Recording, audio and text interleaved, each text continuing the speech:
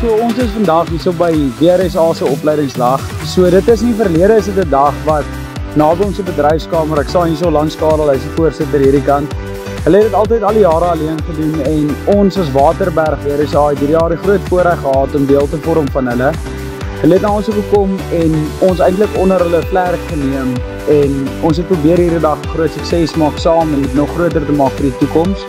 So ons het vandag 6 verskillende kursusse gehad hierso wat ons tesame met hulle aangebied het. Hulle het ons mooi geleer, hulle het ons mooi touwys gemaak en ek moet vir julle sê, ek dink dit is 'n groot sukses gewees. My name is Harry. Presently a manager of Wildlife Economic Program at Sandparks head office.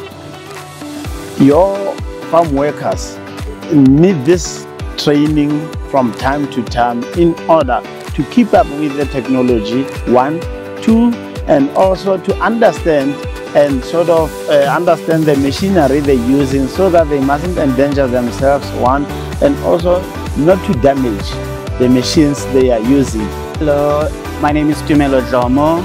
I'm from Kida Heritage Lodge. I'm the maintenance manager there. Basically, being here, it was a tremendous opportunity because it brought us to have full knowledge on how to use our machines and how to keep them safe and to live longer. So it means a lot. Ja, so 'n dag soos ons nu gesê het, sal dit nie moontlik wees sonder borge nie. So ons wil net graag vir Stad Game Breeders wat ons hoofborg is vir die dag, baie dankie sê. So ook Castle De Wildt wat ons die terrein opgestel het en so ook Gys Spitzer.